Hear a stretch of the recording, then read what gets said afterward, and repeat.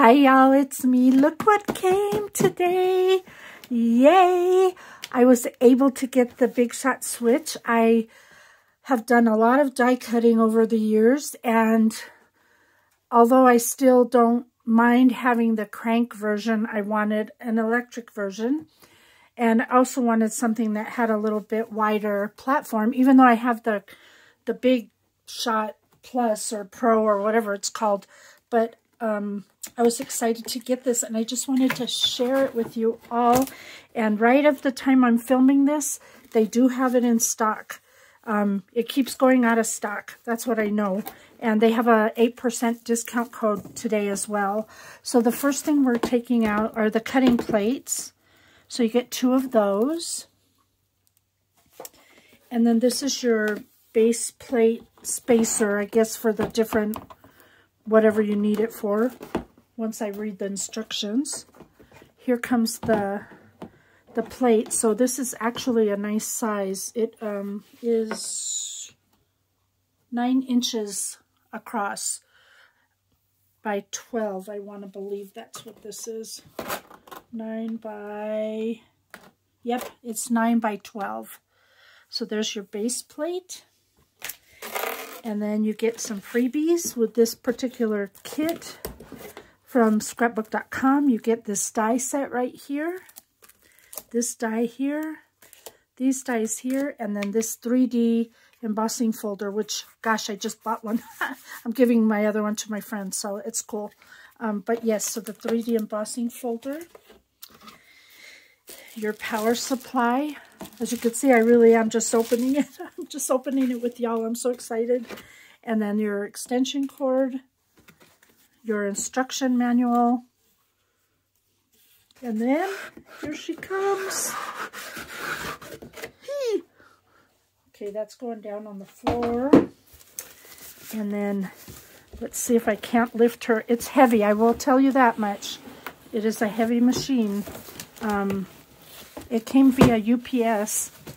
I don't think the post office would want to deal with this because it's really heavy. But let's see. Oh, I'm excited to see her and welcome her to my craft room because, yay, look at, here she is. Oh, so pretty. Okay, it's heavy, guys. I want to take this off too because I want to show it to you better. Hold on. Let's see if I can't open this up.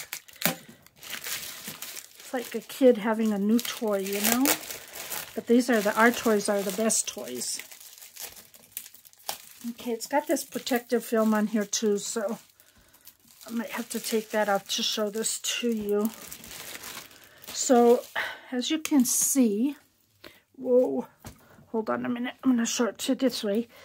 Here's the, now how do you get this one off? Good Lord, this is lockdown. They want to make sure nothing happened to it in shipping. Let's see. Bear with me. I'm going to get it open one way or another. Got to take this plastic coating off so that we can look at it open. So it has the back, that's the back door. Here we go. Well, there's more of this plastic stuff. Why do they do this to us? Don't they know we're too excited to deal with all this plastic? Okay, it's opening. That's the way it opens for the dies to go in. And then the last thing I can share with you about this until I start to use it and know if I even going to love it. They told me at Sizzix that all the other plates will work in here. So the magnetic plate, the precision plate, all of that. They said it would work in here. So you have your power button, I think this may be a reverse button, this one here. I don't know yet because I haven't read the instructions. And then you also get right here, there's a little storage area. So you can put scissors or whatever you need in there. Little good use for that since, you know, normally you don't have a usable space. And then it has some chrome feature on the side there.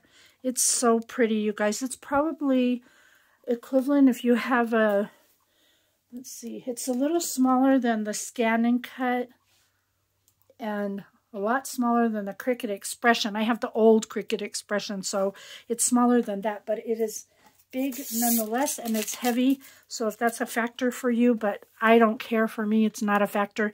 I'm just looking forward to not having to crank the handle anymore, because I did that for 5 days straight and my wrist was killing me. So there you go. If you want it, run. Talk to y'all later. Thank you so much for watching. Until then, do what makes you happy. I'm going to go play. Bye.